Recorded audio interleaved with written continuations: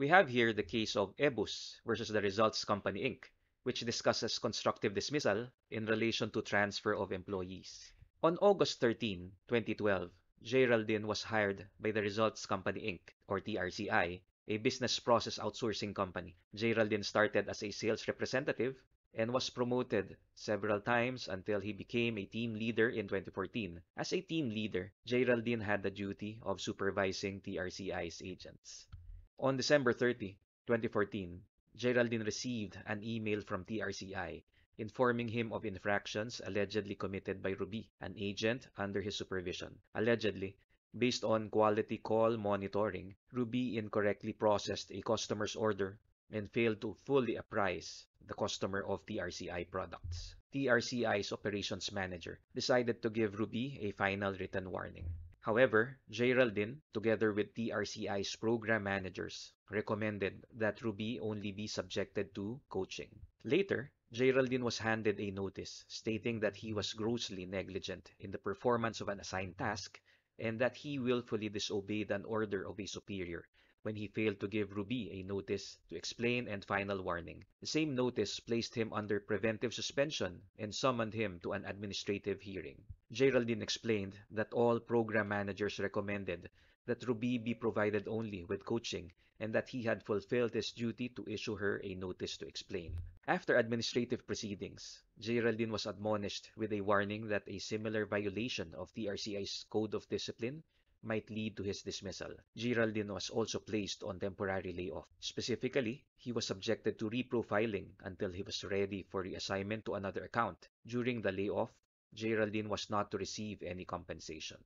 Geraldine thus filed a complaint for constructive dismissal against TRCI. TRCI contended that it only exercised its management prerogative. According to TRCI, it temporarily laid Geraldine off so that it could assess his qualifications and reassign him to other accounts if needed. Was Geraldine constructively dismissed from employment?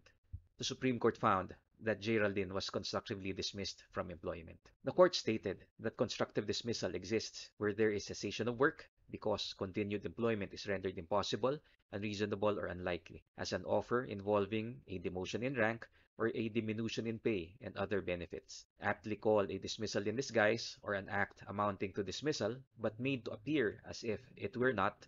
Constructive dismissal may likewise exist if an act of clear discrimination, insensibility, or disdain by an employer becomes so unbearable on the part of the employee that it could foreclose any choice by him except to forego his continued employment. With regard to transfer of an employee, the court added that the employer is charged with the burden of proving that its conduct and action are for valid and legitimate grounds, such as genuine business necessity, and that the transfer is not unreasonable, inconvenient, or prejudicial to the employee. If the employer cannot overcome this burden of proof, the employee's transfer shall be tantamount to unlawful constructive dismissal.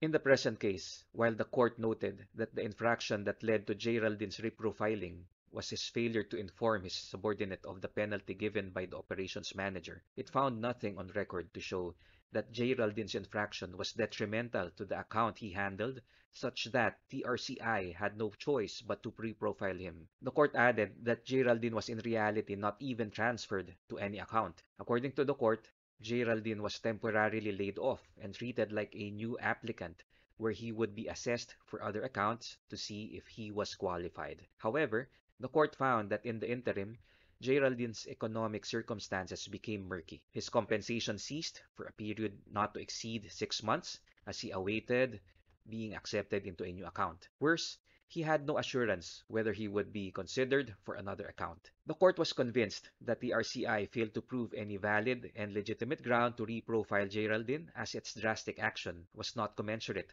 to his transgressions.